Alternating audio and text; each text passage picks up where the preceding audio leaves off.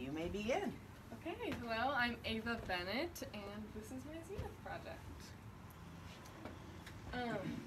Okay, so I chose to do quilling, and quilling, I had no idea what it was, but quilling is paper art, and it involves using strips of paper that are rolled, shaped, and glued together to create designs and images.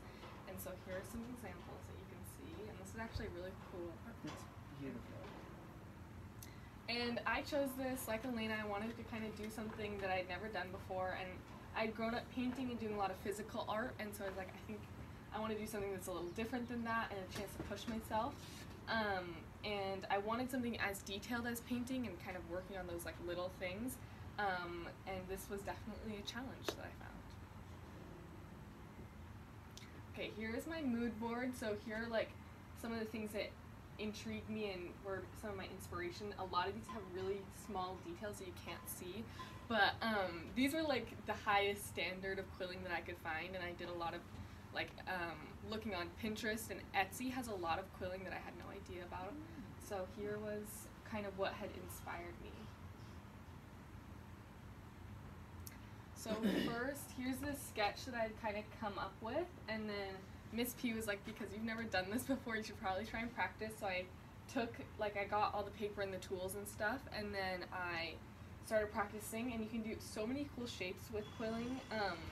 And so here's like a heart, and I just kind of like tried to figure out how to even work the paper, because they're like little strips of paper. I should have put a picture, but yeah. They're just like strips of paper, and you have to like work them and like roll them kind of. So here's that, and then my sketch. Okay, progress. So progress is very slow in quilling in the beginning. So I just was like practicing rolling and like making these like tiny tight little rolls. And then also when you're quilling and you want the paper to stand up straight, you have to pin it down while it's gluing. And so here's me, and I put a cork like board underneath, and then I would glue the lines of paper, and then I would pin them in place, and then I had to let them dry.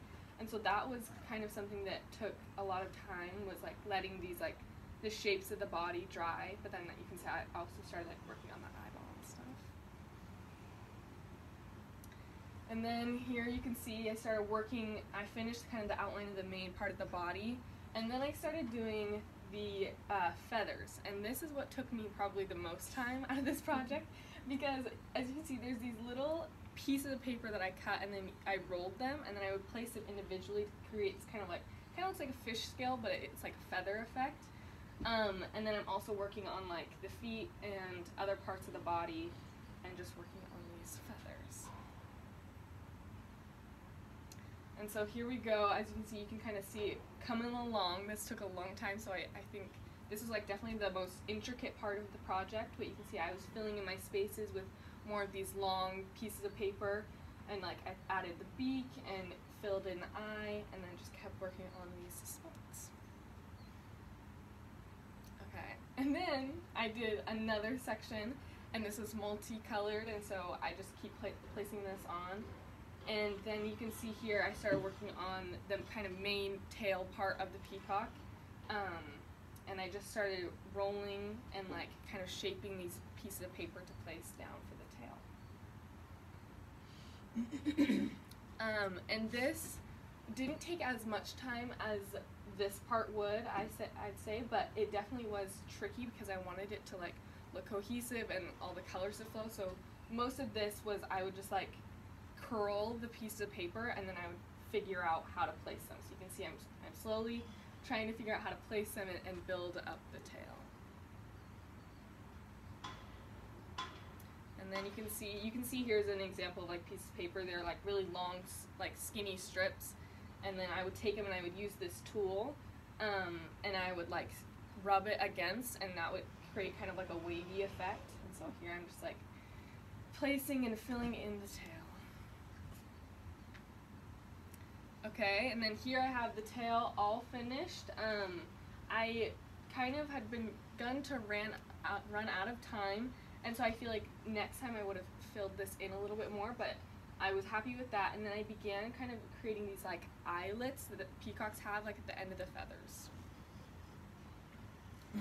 And then here is the final, and so I'm really happy with it, and learning this new skill was definitely hard. I'd never done this before, and so it was very fun, but also I was unsure a lot of the time, like, I don't know exactly what I'm doing, I don't know how it's going to turn out, but I feel like it turned out really cool, and I'm super happy with it. Absolutely. Yeah, I'm ready for any questions. Or Yes, anything. let's have some questions and comments. Yeah, good. Is it like really fragile and soft? Or Can you show it? I can pass it around, actually. There's a lot of glue on it here. You can hold it. Can you hold it up and show it to everybody yeah. before you pass it around? So here's what it looks Get like. it on the video. Oh, okay. Yeah. That's okay. So here's what it looks like. And then, yeah, so it's like physical, it's like kind of 3D, and it's glued down very solidly, so. Yeah. But still be incredibly Yeah, careful. still, yeah. It's definitely fragile. Yeah, Mary. How long did it take for the glue to dry? Like, what glue were you using? So I started out with Elmer's glue, and to get it in this tiny, like, eye-dropping kind of glue thing, I had to water it down a little. And so it was like watered down Elmer's glue, which took a long time to dry, and it was kind of making the paper like wet actually, and would like fall over. And then Miss P recommended like a fast drying glue, and so then after like I completed all this, I switched to it during this, so it went faster because I was like, I need to. And so that one I like would put a row and kind of let it dry a little more, and then like place them in.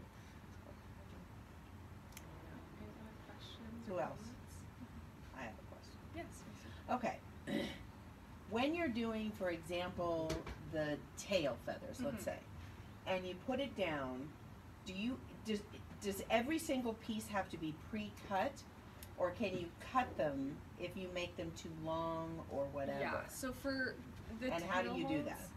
For all these smaller ones, I would pre-cut it. I would kind of hold it against and pre-cut it. But Uh-huh. for these tail ones, I would like curl most of it and then kind of glue down the beginnings. Like I would glue like right here, but like leave these like edges kind Okay. of all like freestanding. So then I could like manipulate them if I wanted to move them.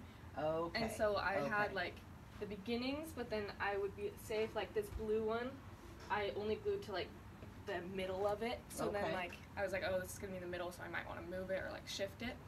So then at the end, I went through and kind of like cut the edges and kind of cleaned it up a little, but yeah. And then, how did you cut them? Did you just use scissors? I used scissors, so. So you just went like this? Yeah. Clink? Uh-huh. Oh, okay. My mom has like super sharp, like tiny scissors, and so I like went through. Oh, and, like, there you go. Mhm. There you go. Like embroidery Uh-huh, scissors or yeah. something? Yes. Yes. Well, this is just absolutely stunning. Thank you. I mean, this is frameable, and I Yeah. hope you plan on framing I it. do, yeah. I'm Yeah, really it's happy. really nice. You used good paper for it, Mhm. and I think with a beautiful colored mat board on it, like maybe Yeah. even this blue, it would be stunning. I didn't realize how tiny, like some of these pieces right in here are. Are very small, yeah. Oh my gosh. Yeah. Like when I was looked at your progress shots, I just thought it was bigger. Mm-hmm. And even though I saw you working on it, Yeah. I just didn't realize No, how absolutely. I had to use tweezers. Like the kit came with tweezers, and so I would like use Oh, little tweezers and yeah. like stick them in. And so it's very For sure. time consuming, but yeah. Just spectacular. Thank you. Yeah, Mary. Why did you choose to do a pre-cut for your design? I think so. If you remember my mood board, I saw a lot of animals, and I liked, like, I saw that fish one, and I was like, what else can I use, like, this kind of scaling look? And I liked this kind of quilling that had more of the lines instead of more of the, like, curls, I guess. And so I came up with just kind of, like, what's, like, a colorful animal, and a peacock has lots of colors, and then I was like, it would also take up a lot of, like, space and kind of be very cool visually. I think if I was gonna do it again, though, I would have chosen a different animal, maybe something smaller, or like just done something a little less crazy. Yeah, but Mhm. this has a great negative positive balance Totally, going yeah. on. With the white on the right hand side, and then the coming super down. intricate Yeah. on the left hand side. So I don't know. I mean, I understand you're the one who did it, so Yeah. you're the one who would know Mhm. whether you wanted to do it again Yeah. harder or easier. But it's, you know, for taking on your first project with Yeah. it, that's pretty impressive. Thank you. So, all right, big round of applause. Thank you.